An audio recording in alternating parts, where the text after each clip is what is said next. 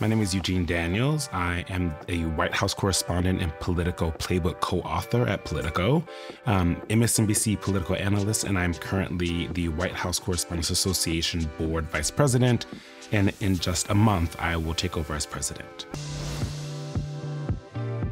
I was born in New York, in Manhattan.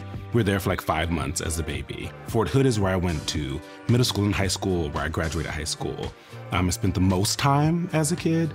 I loved being a military brat. Me and my siblings got really close because we bounced around a lot. My dad spent a lot of time overseas. You know, every war essentially that happened from during my childhood that the United States was involved in, every peacekeeping mission, he was a part of that. He was in military intelligence. He went to Afghanistan and Iraq. He went to South Korea, Belize, Kosovo, all types of places all over the world. So that was the worst part of it. It's just being worried. From my dad, I learned, he pushed me to be in sports and athletics. And so I played football, and it surprises people because of the nail polish and the pink now. But when I was much younger, I played football all the way up until college. I got 10 Division I scholarship offers. Got a full scholarship at Colorado State University and played football there as a defensive end. And so my dad taught me the importance of teamwork. And for my mom, you know, my dad was deployed a lot. So she was the parent who was like at home the most. And I think watching her essentially operate as kind of like a single mom, you know what I mean, with my dad overseas, it taught me strength and perseverance, vulnerability. And she told me and my siblings, you belong in every single room you find yourself in. And when I was a kid and she said that, I had no idea what she was talking about. But as I have grown up and done different things in my career, that is something I hold on to when I have to, you know, walk into a room that was not created for people that look or love like me. That is something I take in there with me and remind myself that everyone in here is in here for some reason, and that includes me. And so that's something, I'm getting chills. That's something that like I take from my mother the most. In my head as a kid, I wanted to be a lawyer, a politician, and I wanted to be the first Black president. I went to school in 2007 and 2008. That's when I was a freshman. And so, you know, I got beat to that last goal, which is just fine. And I was sitting in a class called The Politics of Special Interest Groups. I was hearing the kinds of things and the kind of sacrifices, immoral sacrifices that politicians sometimes have to or choose to make when dealing with lobbyists. And I just knew that I couldn't do that. Like it didn't sit right with me. So I went to the teacher of that class who I'd really hit it off with. And I was like, oh my God, I don't know what I'm doing. I don't know what to do. Like this has been my goal since I was a kid. Like I was gonna be a politician. And she said to me really simply, like as if it was like nothing. She said, maybe you don't want to be a powerful person. Maybe you want to hold powerful people accountable.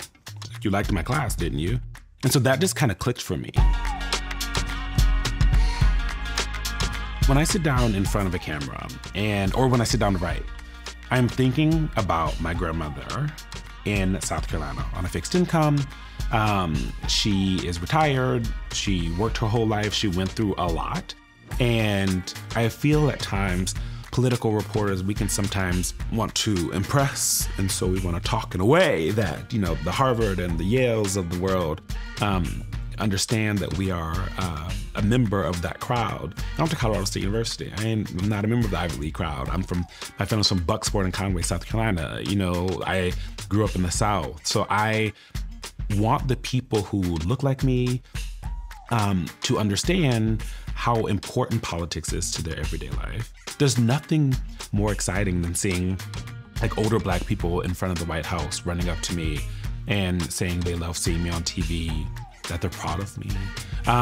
Those kinds of things are reminders that like, okay, yeah, the speaking plainly speaks to the people I want to speak to. Well, I got married here. I met my husband here, so that's probably the #1 highlight. I also came out when I came to DC. And so I think that is also has to be one of the biggest highlights because Pulse happened in 2016. And what I realized is that, wait, something could happen to me and my family won't know who I actually am. And that terrified me. And so I decided that I was, you know what, I'm coming out. I'm gonna do it. I am sick. I was 27. I was like, I'm sick of, pretending like I'm gonna settle down with a nice, very patient woman and have children. I was like, I'm not doing this anymore. And I think that for me opened up so many things, because once I came out, all the space I had in my head that was being filled by making sure that if I looked at my nails, I didn't look like this, I looked like this. Because I read one time that only women and gay men look at their nails like this, which is not a thing. But I had read it, and so I always would look at, do things like that. I would never put my hand on my hip or put my hands on my knees and bend over. Embracing who I was gave me the space to just be and work and keep my head down and do the work and focus on what I wanted my career to look like. And so I could pay more attention to the opportunities as they came along. I get to cover the White House. I get to walk into the White House. I have a little badge, it beeps. Secret Service lets me walk right in. I think that, and bringing my family with me on that, the ancestors with me when I go into that space, is something. Because we all know that the White House was built by slaves, and when you're on those grounds, at least when I'm on those grounds, that is what I think about. Those are the people that I'm thinking about. My grandmother, who is still around in her late 80s, she would have never imagined that, and has told me that anyone from our family would go on Air Force One. Oh my God, I'm gonna cry. They give you this little card that says your name on it, like Mr. Daniels. So I keep those and I give them to my dad, right? And, he said to me one time, you're taking our name, on Air Force One. The president knows who you are. The vice president knows who you are. You yell questions at them, you interview them. And I'm in that space because of the people that came before me, the queer people, the Black people, the women who have paved the way to make it easier for me. They did a lot more of the hard work. And so it is disrespectful, in my opinion, to them to not bring your full self, to not come to the table and own it as much as you possibly can and take up space. Oh my God, don't get me started. I could talk about her all day.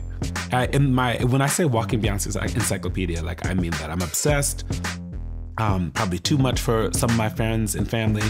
And Mama's been giving us everything we need over the last few years. So I have been in heaven as things have changed in my life. She's been giving me exactly what I need. I walk into the White House, I'm listening to Alien Superstar or Cozy or Yaya from Cowboy Carter, kind of centering myself with, some affirmations from the Queen herself.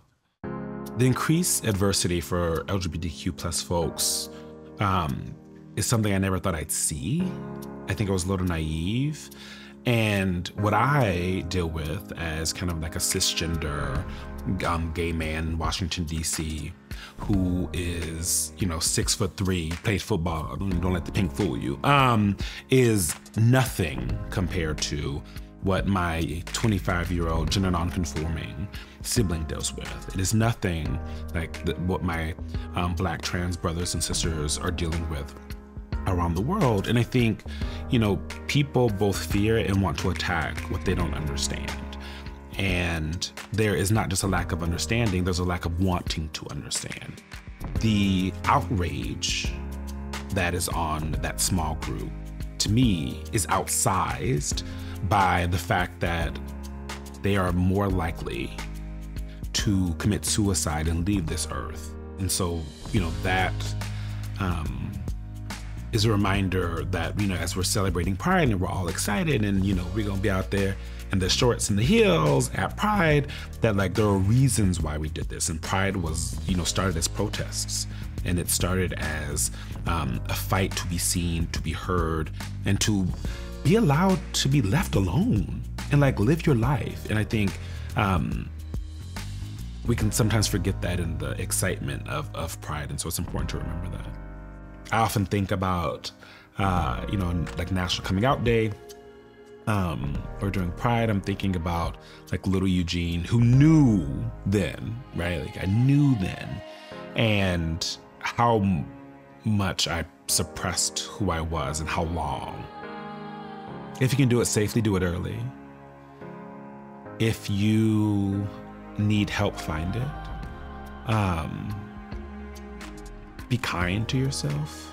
I think a lot of us who are older and as we're coming out or not, very mean to ourselves. And to those who aren't a member of the community, like, be gentle to us.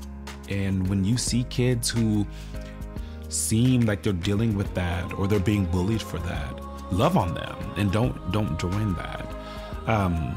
Every time I talk to a young person, I give them my mom's advice, and I'll say it again: you belong in every single room you find yourself in, and take up space, love on yourself, and love on each other. Holding powerful people accountable, being yourself in spaces that you weren't supposed to be in, and trying to keep the door open for everyone coming after. All of those sacrifices that my parents made, all of the people who poured love and support and assurance into me as a kid, like you guys made one, thank you, and two, it has paid off.